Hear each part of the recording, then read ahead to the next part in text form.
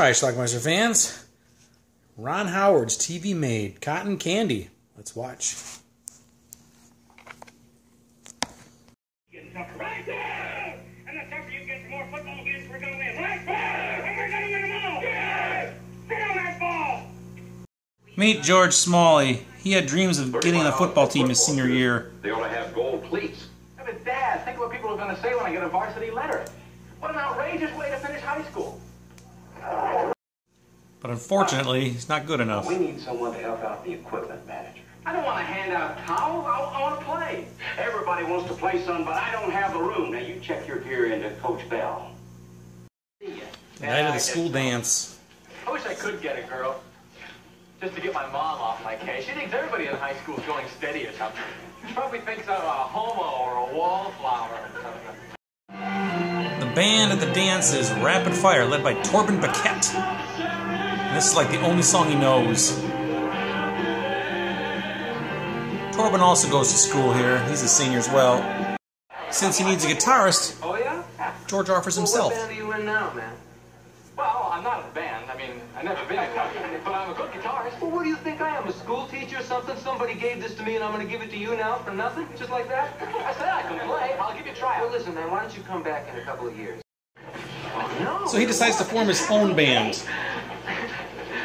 I don't know. The guy really got some shit. Clint Howard is going to be his manager, Corky. Best $4 you ever spent. Well, I guess it can't hurt.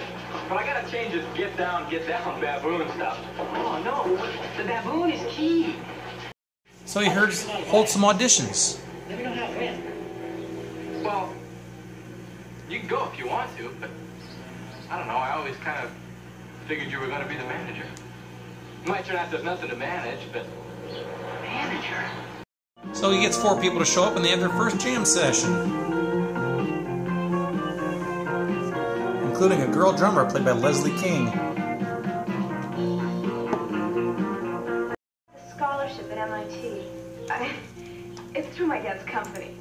It's okay and everything, but I just feel like I'm spending 98% of my time worrying about grades. So their band forms, they're called Cotton Candy, and of course Rapid Fire is their arch enemy.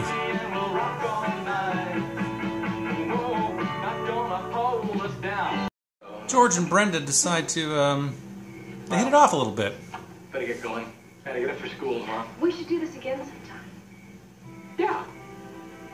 Yeah, I was thinking that maybe you and I could go out sometime. Maybe go to a movie or get something to eat. Yeah. Doing that. One more of the George Smalley blunders. You always put yourself down. It's terrible. Well, not a heck of a lot to cheer about. Oh, come on. You're a good musician and you've done a great job getting the band together. But if I was leaning to the right, but the left lean.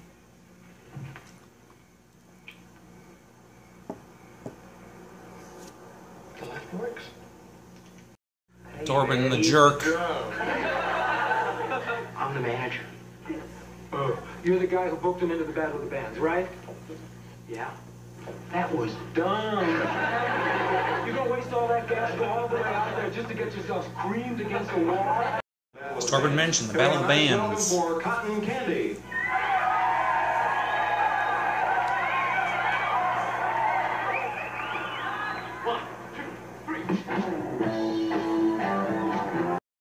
And they're going to make it to the semifinals. Selected Heavy Revolution, Penny in the Box, and Cotton Candy.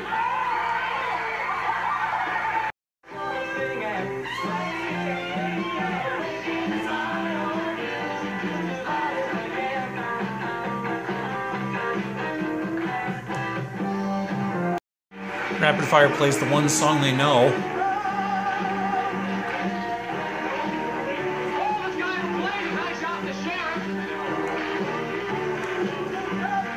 And he sings it like shit, too.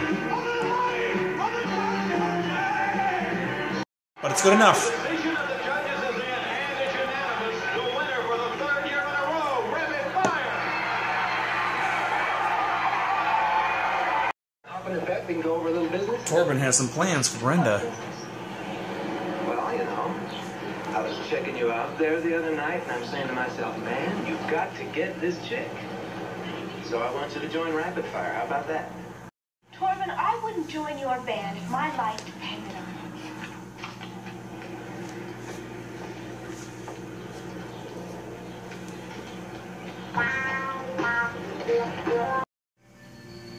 Make it real hard. They fall in love now. Hard? George, I'm leaving. I'm going away to college. George has been getting frustrated. Just play the changes, will you? Yeah, well, do you know the changes? Bart, knock it off. Damn, Steve, man! Wait, George, and have to fire Christ, piece of wire. Think they're gonna quit? You might. Madam. Why are you being so negative? Oh, what's so positive? Think the band's gonna keep going when you run off to MIT? I swear, is that your problem? A scholarship or a band? What's more important, the scholarship or us? With your attitude, I don't know. Oh, well, great. If you don't know, What am I supposed to tell my father? tell him you love me. But it won't do any good. And they pretty much break up here. Corky manages to get them a gig, and even though they're broken up, Brenda and George both play together. It's a kid's birthday party. But it's a gig. It's prom night. Well, we've had a great year this year, but the best is yet to come. Here they are, and here he is. You wanted him, and you got him. Ladies and gentlemen, Rapid Fire!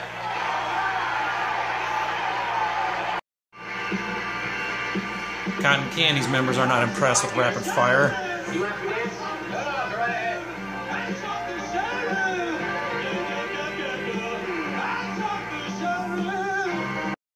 I don't want you to bug me again, you understand? Or I'll rearrange that. Corky was taunting Torben from the stage, I don't want to see your ugly mug up there again, you hear?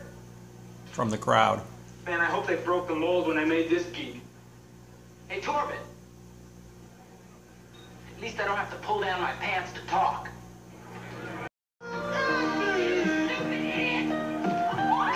Corky doesn't let up, though.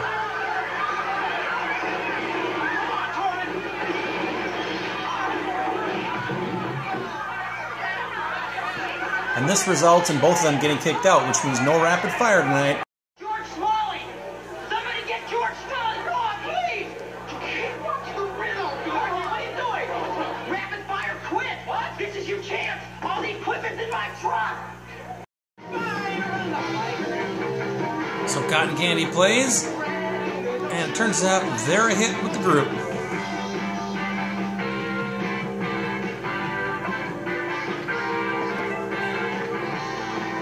Boston and be this chemist. I know, I understand. It's not like you're gonna be gone. But I don't want that. I like music. What would you say if I told you I was going to stay here and go to school? Oh! The film ends with everybody graduating.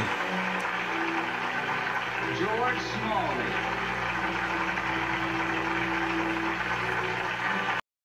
Alright, let's talk about Cotton Candy. I have to admit something here.